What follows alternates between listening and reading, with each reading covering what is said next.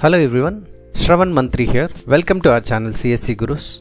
Here we are solving the Hackerrank problems. In the algorithm, the subdomain is warm up. So we have solved the questions up to 7. We are going to the next one, mini MaxSum. We will see this question. If you are not able to get the link, I have given the link in the description. You can check it out. The question is mini MaxSum. Here it is asking directly in a given positive integers, only 5 elements, you have to find minimum and maximum values that can be calculated by summing up exactly 4 out of 5 integers.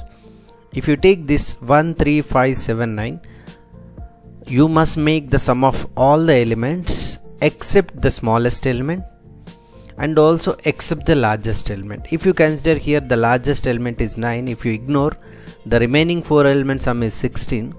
And if you ignore the smallest element, the remaining sum is 24. So that if you ignore the largest element, you will get the sum which is the minimum value, and if you ignore the smallest element, you will get the sum which is a maximum value. You can get it.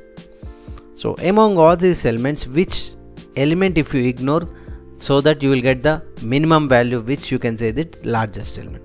So you can see 1 plus 3 plus 5 plus 7, which is 16, and here 3 plus 7 plus 5 plus 9, which is 24. So you have to print 16 and 24. So the answer concludes that the 16 is the smallest sum you can get by taking any 4 elements. 24 is the largest sum that you can get by taking any 4 elements. If you consider this example 1, 2, 3, 4, 5. So the smallest valued sum of 4 elements, which is 1 plus 2 plus 3 plus 4, which is 10.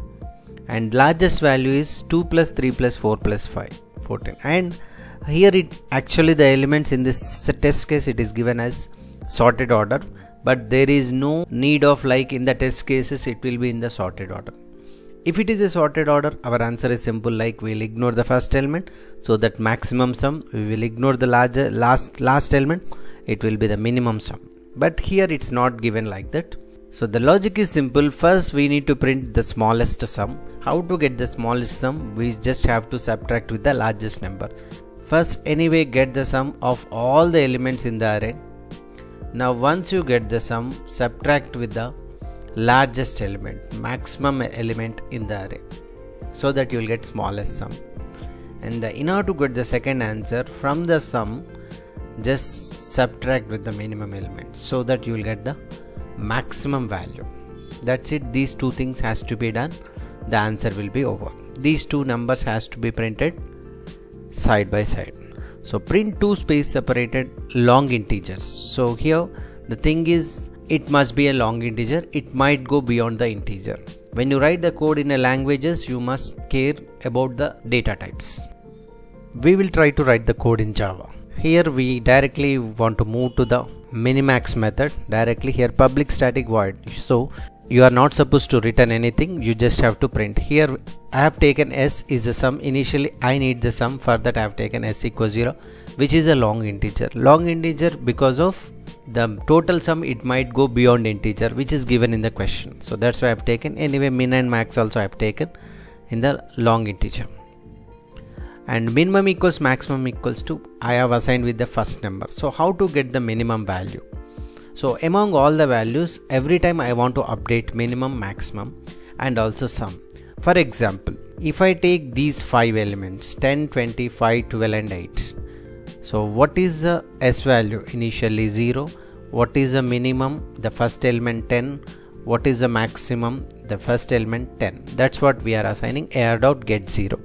Anyway, we are comparing integer I colon ARR. You can use this for each loop every time, not a problem. S equals to s plus I. What is s initially? 0. 0 plus 10. The value is 10.